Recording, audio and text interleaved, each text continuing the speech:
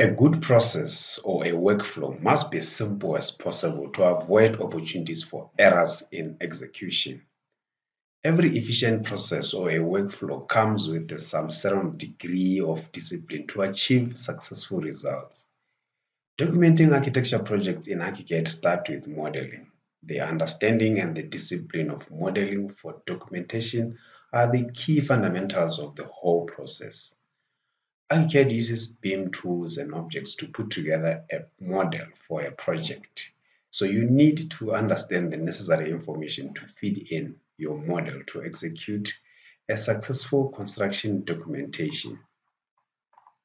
What I'm going to demonstrate here or share with you is the fundamentals of carrying out a successful and efficient construction documentation in Archicad. Let us start this by looking at the views of view map and layer combinations. Layer combinations are named sets or groups of layer settings. It works together with the view map to create a specific view parts of the project. For an example, if you want to create an electrical plan or plan view, what will show in this view is a set or groups of electrical elements layer settings. This will help us filter and separate data accordingly to our views without affecting different parts of the project. Think about it where you have everything showing or layers turned on. It will be a complete mess and difficult to read the information on the drawing. Let us use this drawing as an example. Here what I have under the view map, I've created a list of drawings that share the same viewports, which is basically under the project map is ground floor level. And then these drawings, they use the layer combinations to control and manage information that's supposed to display in every drawing. So if you look at the properties of each drawing here, so if I select one here, if you go under properties, there is a layer combination that is tagged in for each drawing. If you go to layer settings, for example, and then you see the active layer combination of the current view. And then under layers, it's a set of layers that supposed to display or that supposed to be active in this current view. So basically, this is how you create, sort, and separate information in Archicad for different parts of your drawings. Another important fundamental is to use data-driven annotation tools.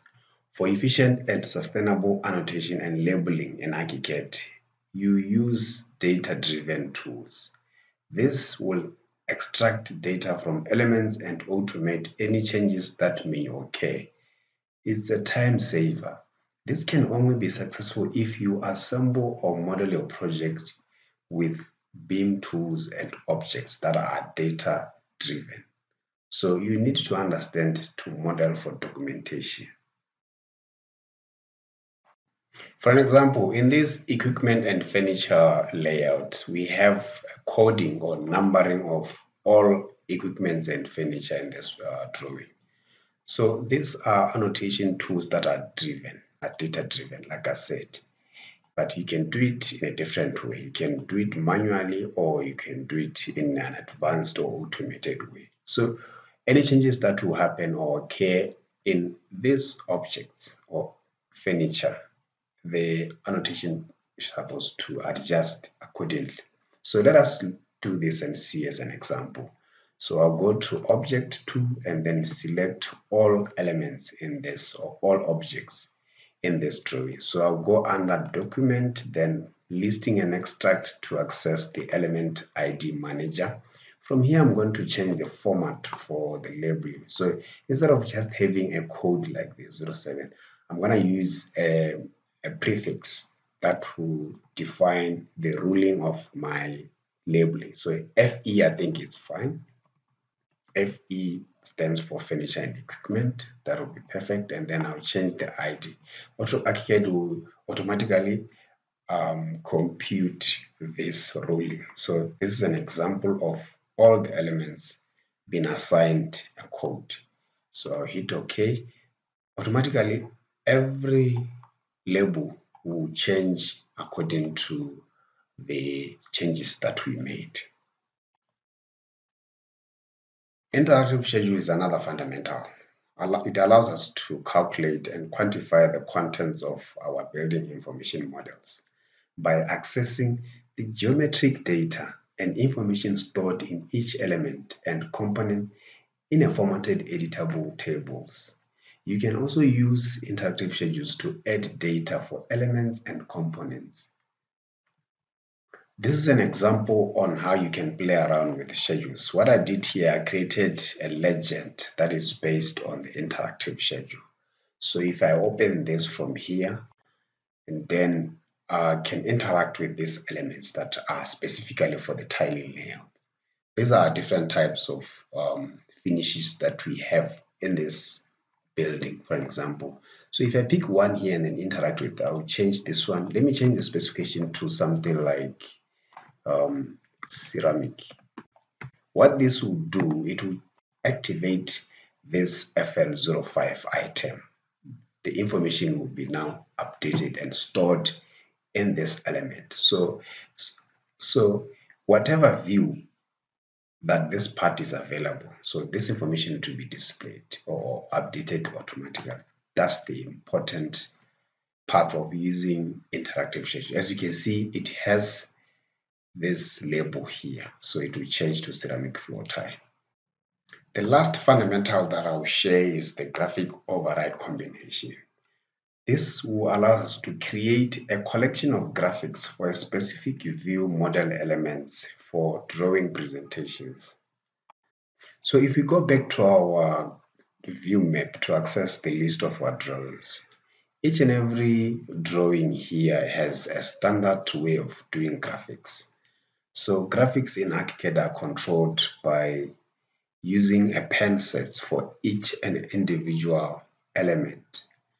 So it will be tedious for us to change these elements, pen sets, under settings to address the standards, the graphic standards of each drawing here. Rather, we use the graphic override combination, sorry.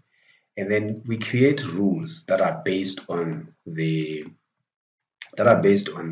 classification of our elements. Say, for example, a group of these elements, we want them to show red in this view. For example, if it's an electrical layout.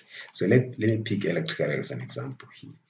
So I have the electrical model, and then if I edit the rules, you see it says element type. This is the criteria that I've selected all electrical elements to group them, and then I set and I override the style or the ruling. Every element here is supposed to be in this graphic main. So that's basically how you control this instead of do it manually. So if I go to the electrical plane here and then I change the override to electrical, it will represent the electrical plane in a manner that I want. So that's how basically we control and manage the graphic part of this. So don't depend much on the pen sets. Pen sets going forward, I don't think it will work, but I don't know, to some certain level it will still be relevant. But this feature of graphic override combinations is developing and it's going to be powerful. This wasn't a step-by-step tutorial. If you want an in-depth tutorial, I'm working on a course to help you transform the quality of your architecture design and construction documentation to the next level. So you can be part of the development of this course by giving us topics or challenges you would want the course to cover or address. Feel free to interact in the comment section. I will respond to every comment, and make sure you click the link to access the course page for pre-order to benefit from half-price course fees. Thank you. Don't forget to subscribe, share, and like this video for more work. What will be the best Archicad course entails according to your opinion? The comment section, I'll be waiting with them.